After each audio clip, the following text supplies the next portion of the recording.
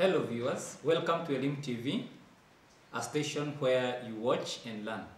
Your teacher is Mr. Wanyoike, an agriculture teacher. We are on Form 2, Lesson 15. The topic is Crop Production 3. It deals with nursery practices. And the subtopic is seed rate and depth of planting. On to the lesson objectives. By the end of this lesson, you should be able to, number one, explain the factors considered when determining seed rate. And number two, explain the factors influencing the depth of planting. On to the factors considered in determining seed rate. The first one is spacing of crops.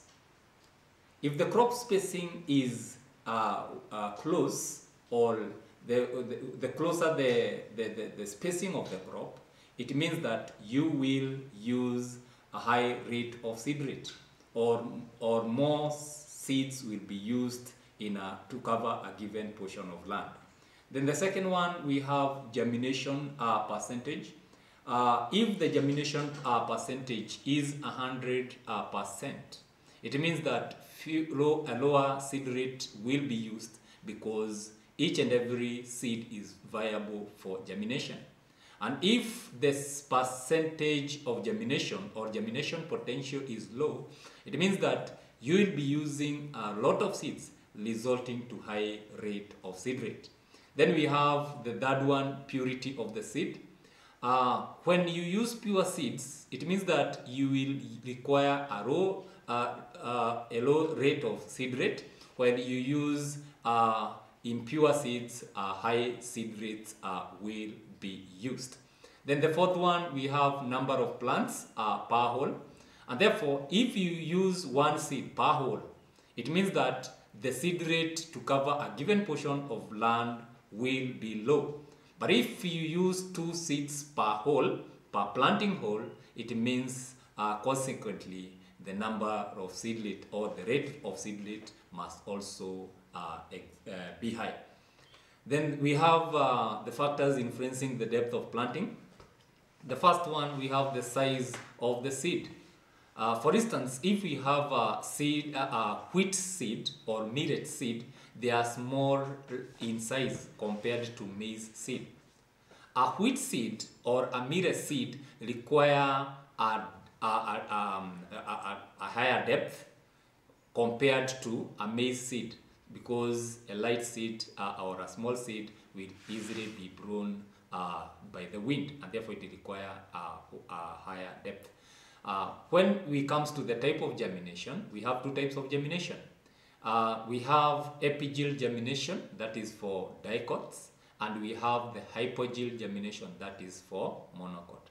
And because epigynous germination, the root normally grow downward, it means that the depth of planting for dicot is shallow compared to that one of hypogynous germination. Therefore, hypogynous germination seeds require a high depth when it comes to planting. Then we have the type of the soil.